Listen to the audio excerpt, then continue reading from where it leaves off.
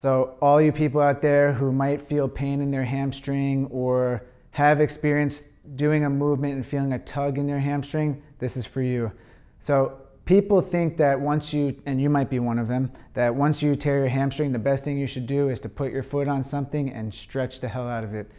And that is probably the worst possible advice that I've ever heard. So if you feel hamstring pain, first of all, try to take smaller strides.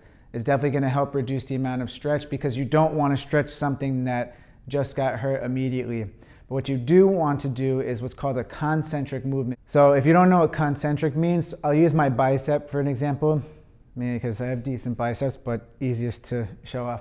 So as I'm shortening my bicep, this is a concentric movement of my bicep. This would be a lengthening, so this is not concentric. So focus on, if I'm taking it to the hamstring, I'm going to bend, so I'm shortening my hamstring and relaxing. So you want to focus on doing concentric movements when you have an acute injury. My advice for you, don't stretch, gradually load your hamstring, you're going to be fine.